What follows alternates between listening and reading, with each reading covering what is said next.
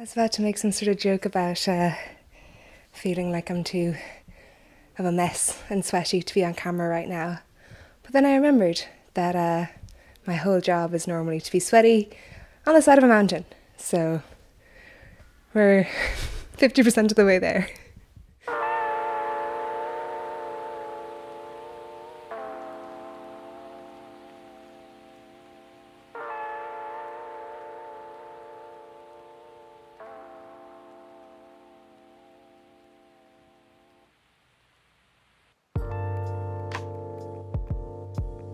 Okay, so as you can kind of see behind me, I have some new shelving.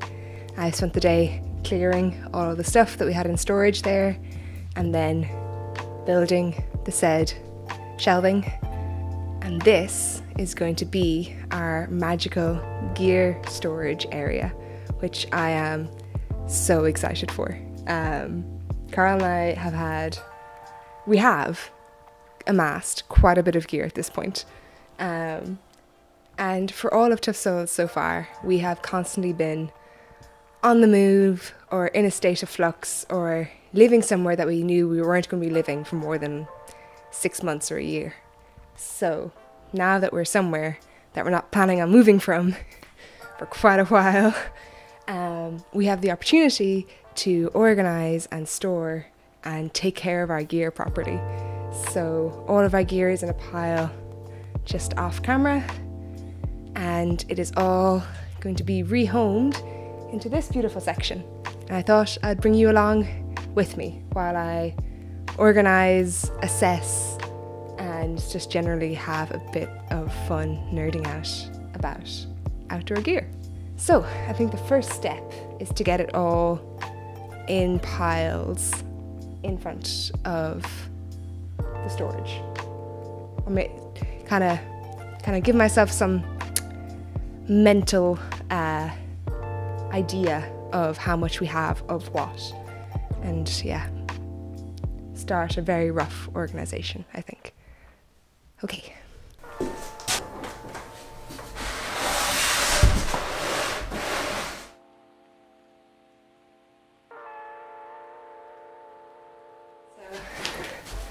I have one of those jokes. It's the tell me you worked in an outdoor shop without telling me that you once worked in an outdoors shop. It's all in the way you tie up your straps.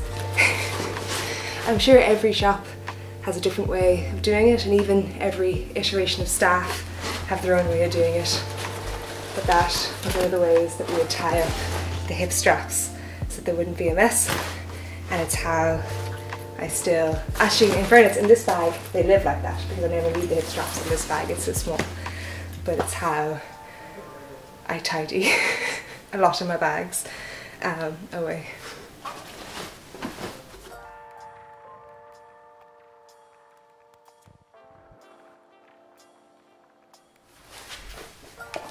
In one of those super classic moves, I got a winter weight wetsuit for Christmas, a super duper fancy one.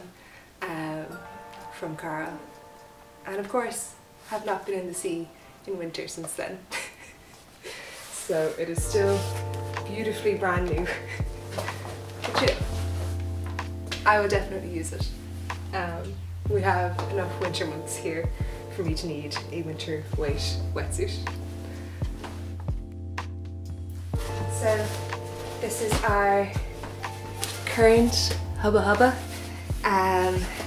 MSR tent. It is possibly our favourite piece of gear. Our old one is here, enjoying its retirement.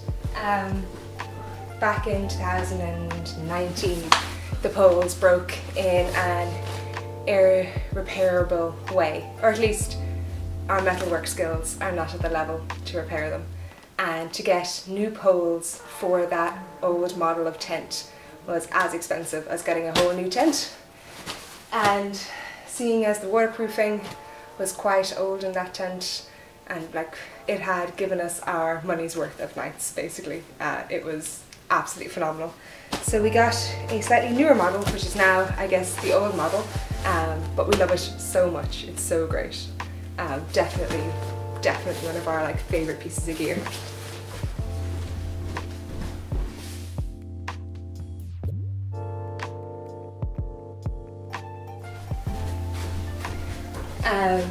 In moving up here, I thought I'd thrown away all of Carl's old pairs of Moabs, but clearly not. These are both old pairs of boots, and here is a brand new pair, which is pretty good timing because I think the current Moab speeds he has are pretty banged up. So, but yeah, literally brand new pair of boots. How bad? But now to decide what to do with all of the old pairs that, like these ones aren't the worst. These ones are definitely dead.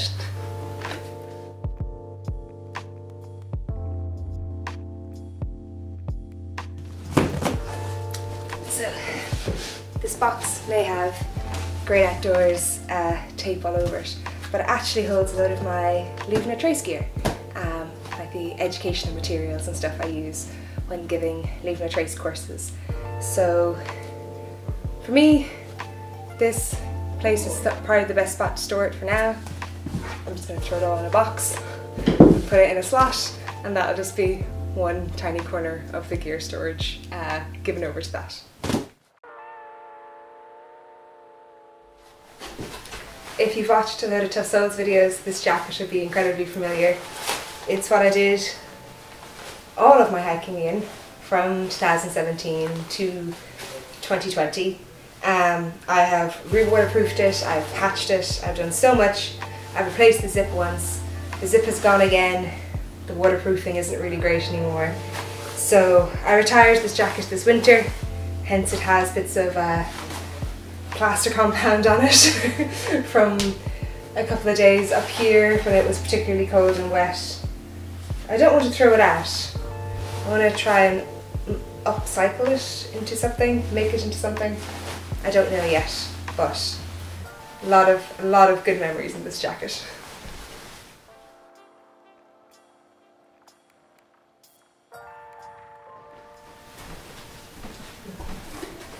Are you even an outdoors person if you don't have too many microfiber towels? Okay. I think I have made a sufficient enough mess to now call it a day and finish this tomorrow. It's not looking as bad as I thought. I'm really glad that we have the amount of storage that we have.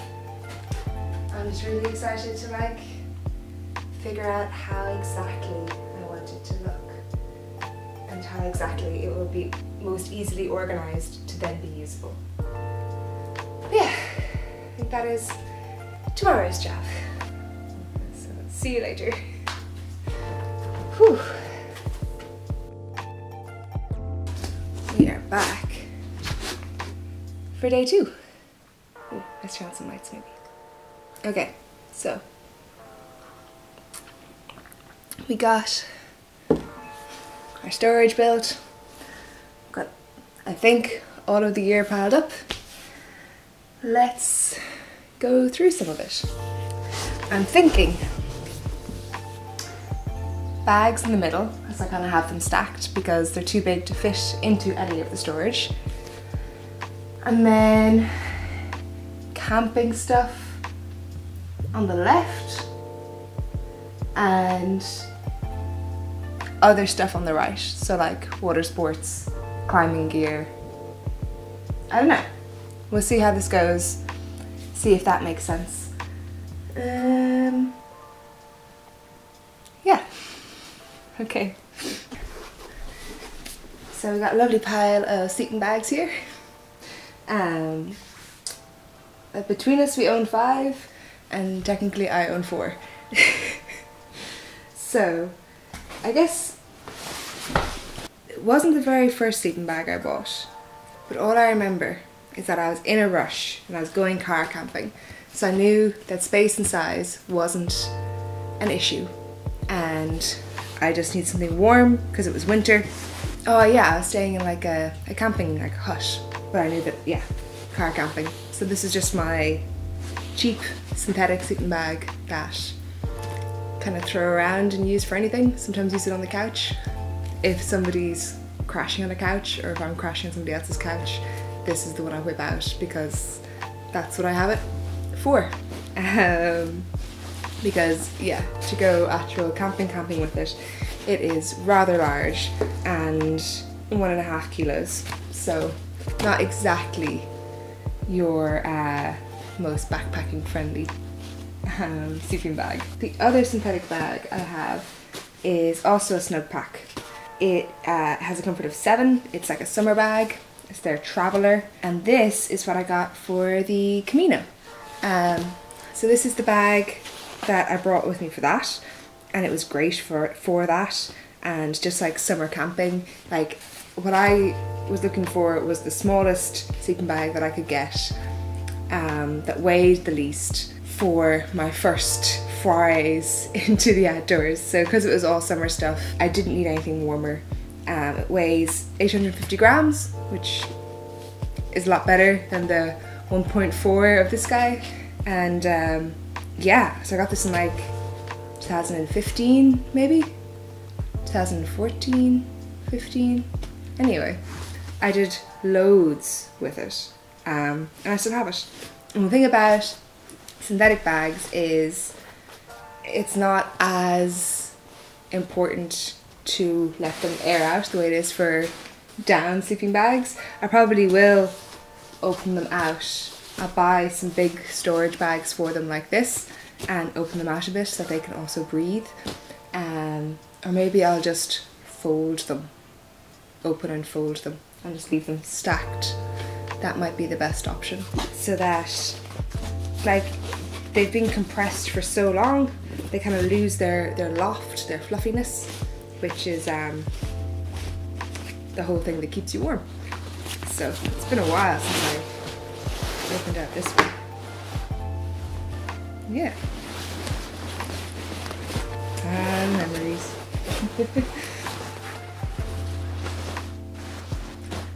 If you want to know how to wash and take care of your sleeping bag, we have made a video about that before and I will link it below.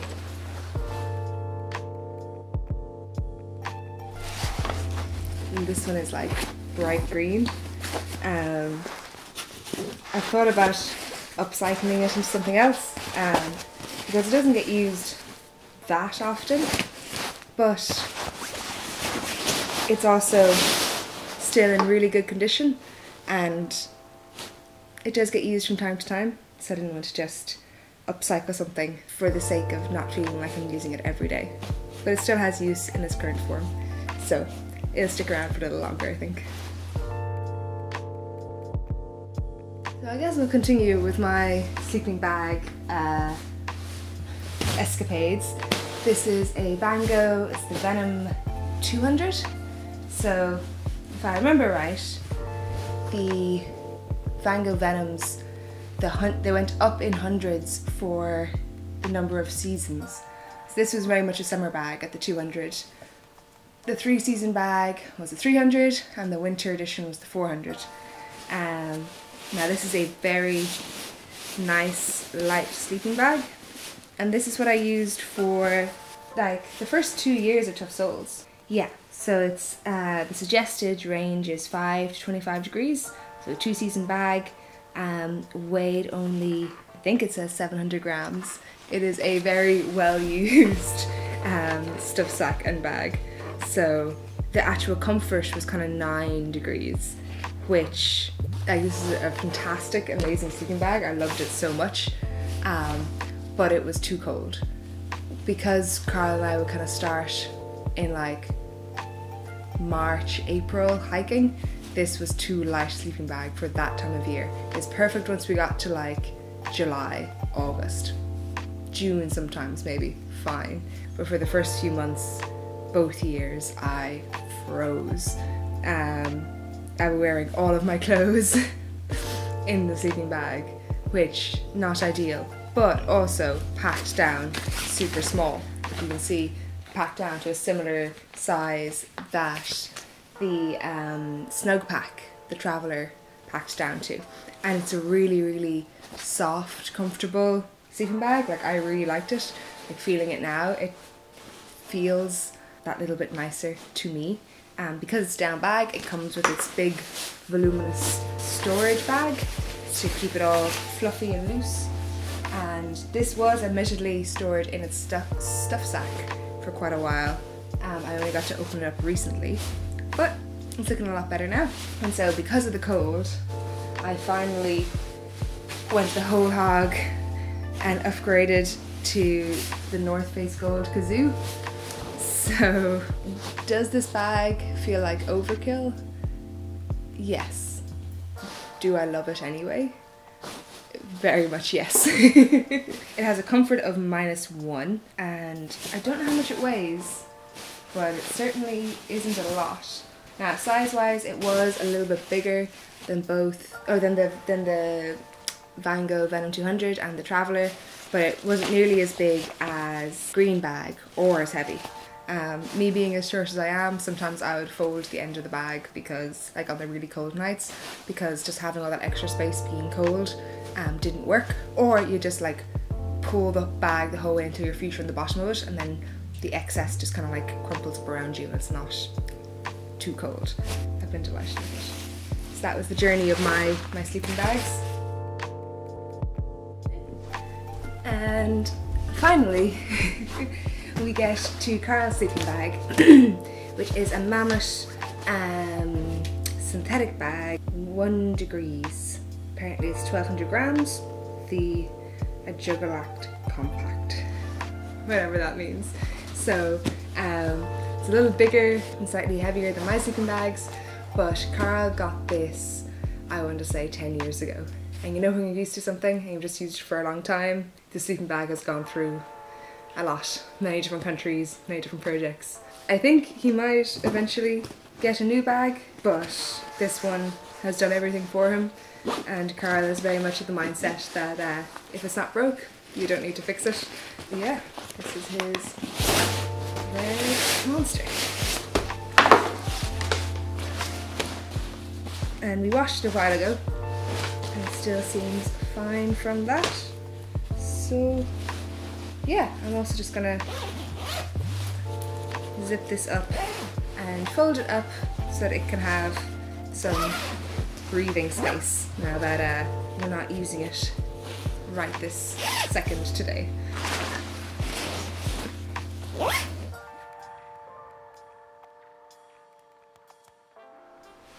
To move on from that, I guess, in the same vein, we have our 2 Ephemeral sleeping mats. We both had the exact same one. Carl started off with the Neo Light, which inflates more but crinkles way more. And he also got a really short one, so it was like half the size of this. Really, really small, really, really light and compact. But he ended up way preferring my style of sleeping mat. So he bought the exact same one, and we've both been absolutely delighted with them ever since. I don't know if you need to store this not wrapped up in this tiny little case. I don't know. Carl's one is actually in a dry bag, which is probably a great idea. When we bought his, the little like stuff sack for it was missing, so he just put it straight in a dry bag, which has worked really, really well, and is probably a slightly safer way of carrying anything in Ireland. I already mentioned our amazing tent yesterday.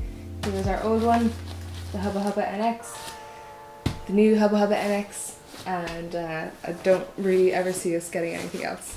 Like, who knows, I'm willing to try other things, but they have just been amazing. We do still have the like Neo Light somewhere.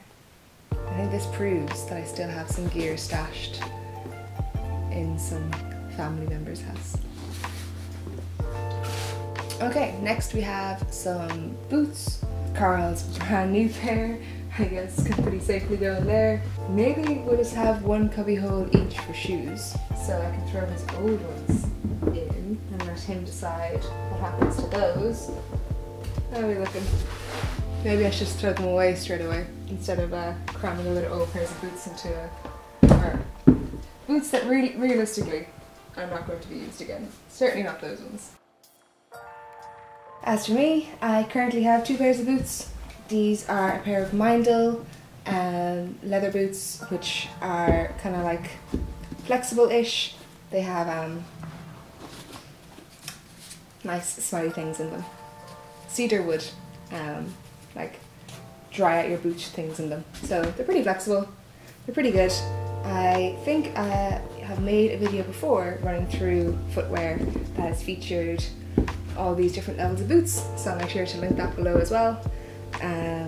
These are my like super duper heavy mountain boots that are really for when you're like going straight through a bog, up a mountainside, no trails in sight kind of a boot. And they're fantastic for it. I don't get to wear them very often, but the trick with leather boots is that even if you don't get to wear them very often to do that kind of thing, you really need to keep on top of waxing them. And they actually feel pretty okay. So I'm not doing too bad. I'm gonna have to have one cubby hole that's kind of more casual home camping, I guess. So this is like a double size blow mattress that works with that pump. And maybe our snack bag. And if you've noticed anything from all of the different years and dates and stuff that I'm saying, it's that this accumulation of gear has been 8 years in the making, maybe even 10 years in the making. So I never want to say that you have to go out and buy all the gear. This has just been us over many, many, many years collecting and figuring out what it is we actually like to use when we're outdoors. On top, you can possibly see we got some really gorgeous black diamond hiking poles a while ago. And it's tricky because neither of us have used hiking poles. So, but we know that they have loads of benefits, and sure, we wanted to give them a go. The tricky thing is that we haven't wanted to bring them on really, really simple hikes because it felt kind of pointless to like use them on something super duper easy, or it just felt weird. And then whenever we go on a serious hike, we would forget them. Or if I was doing like a running race, I never wanted to bring them. I never wanted my first time to be using trekking poles during a race itself, because that just seemed like I would be asking for trouble. I think you twist it. See? We're going to use these soon. We're going to learn how to use them. It's going to be great. Or we'll figure out that trekking poles aren't for us, or are only for us in certain occasions, and that's also fine. We just need to learn when and where those occasions are. Especially because anybody who's followed us for quite a while will know that Carl does not have the world's best knees. So we thought this might be a way to alleviate that problem whenever it kind of comes and goes. Maybe I'll leave them on top where they're super visible and will inspire us to use them.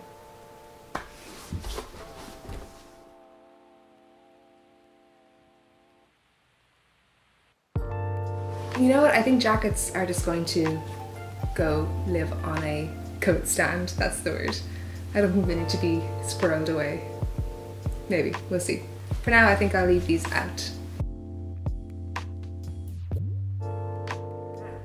So this is mostly kind of like camping, cooking stuff.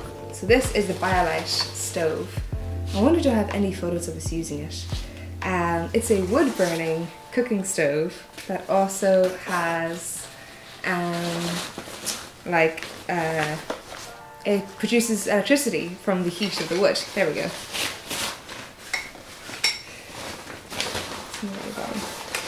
Oh, cable and compressed wood pellet for lighting. Let me see. So this is a hefty enough thing. So this is the container you'd be cooking in, and it clicks on top of the stove kind of, and inside it we have this like amazing stove system. God, I wonder can I actually remember how it all goes together. This is a trip down memory lane, because this is the stove that Carl got only a few months after we started going out, and we brought it to France on a climbing trip. It was pretty cool. So this is the bit that produces the energy. So put that around.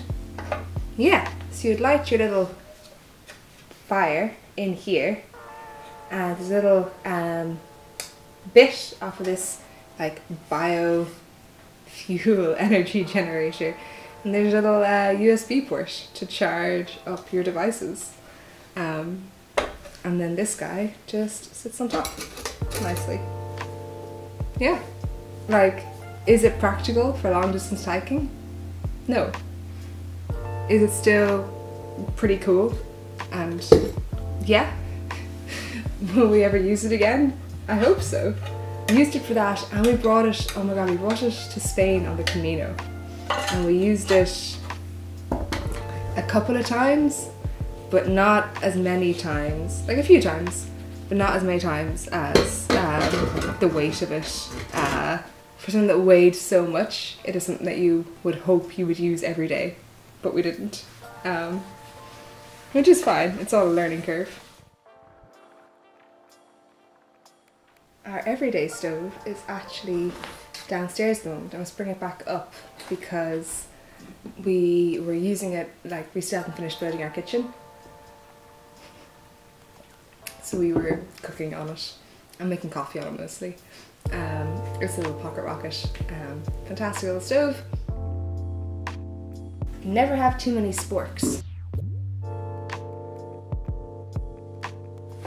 Now this is something that I haven't actually used. I bought it because it seemed like a really cool idea, and I wanted to make a video about campfires, which I still do want to make, but this just seemed like a great idea at the time. Let me see if I can figure out how it works again.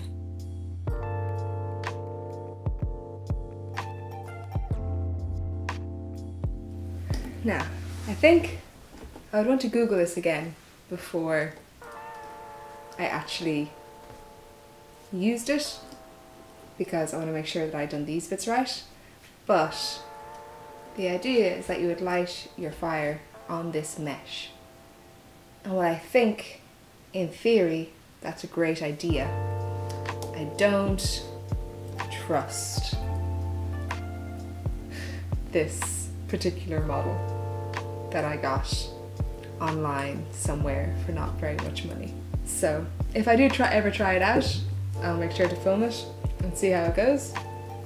And in theory, I like the idea, but I think I prefer the leave no trace method of using like a dish, a metal tray that you raise off the ground on rocks or however.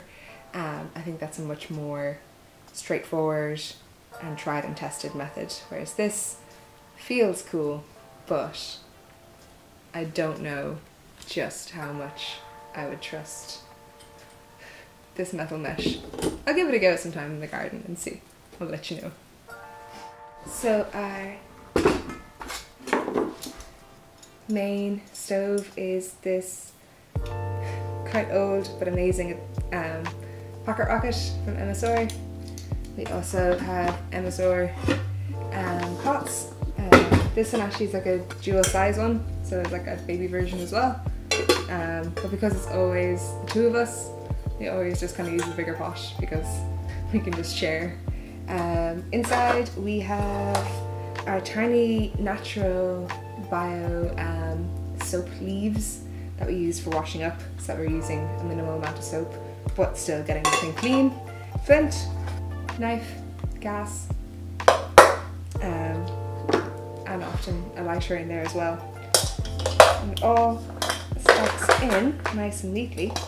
We normally also have cutlery in there and a like towel for kind of like a rag. Yeah, that would be most of the things in there. And then that's our whole cook system. Just nice and contained. It's been great. This has been our go-to since 2017 and it's worked amazing. I think MSR now have a really cute, like tiny pocket rocket, like Dulux set, which I've been very tempted by. It looks really, really cool and cute. Perfect for like big mountain days where you want to have a cup of tea in the middle. We'll wait and see if I cave or not. Okay, this side or that side. We'll pop it in here, and if this half of the fancy storage ends up being too full, we'll just move it over to the other side. Okay, welcome to the second side. Okay, so I'm not going to dig through things too much because otherwise this is going to roll into day 3 and I'm tired enough as it is. So I know this is a box of climbing gear. So I am just going to throw my climbing shoes in and Carl's climbing shoes in. Climbing shoe. I'll find the other one later. Once upon a time, Carl and I were big rock climbers. Still really, really love the sport.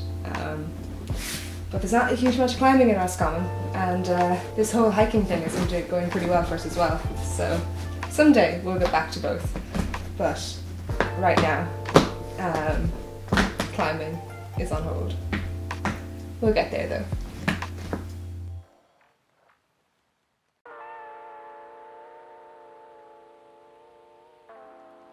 I think this is just going to be a bit of a miscellaneous water sports box. We have some surfing gloves, we have some splash around water shoes, we have this which is off of our sup boards which are being stored downstairs in our porch. Yeah, this is just going to be miscellaneous box number 1.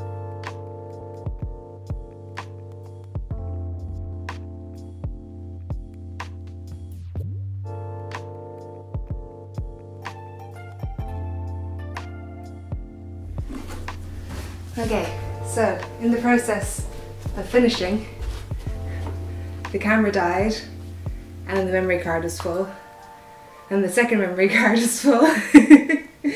So time has passed, I'm a little bit sweaty, but we got the camera working again and we have some nicely stored gear. So our multi-day packs are stuffed in between the two. We have some day bags, we have some dry bags, our climbing gear, and then up top we have wetsuits that are currently just folded in and stuffed in there. They probably won't live there forever as it's probably not a great storage system for something that's going to get wet all the time. But they're dry right now, so they can live there for now. We're hoping to put up a rail outside in a sheltered area for them to like dry off in the future, but haven't got there yet. So for now, they fit in there. I also grabbed the maps that were kind of most visible to me from the get-go, plopped them up there.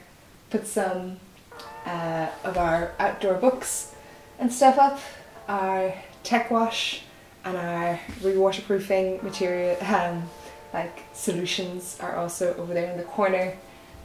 The little cacti, because even when we're travelling, they'll be fine, they'll survive there by themselves.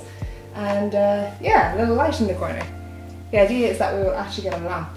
But yeah. Is this the final setup? I have no idea. Was this very satisfying for me to do? Yes. So, I think I'm happy for now. I'm sure this will evolve and change and whatever, but we can slip an update of that into a future video. Is there any gear that you think that we are somehow missing from our wonderful selection of gear? Something that you have that you swear by? Yeah, let us know in the comments. And yeah, now to pick a new corner of the house to work on and make pretty and build some furniture for. But this was definitely quite a fun personal project for me, so I hope you enjoyed it too.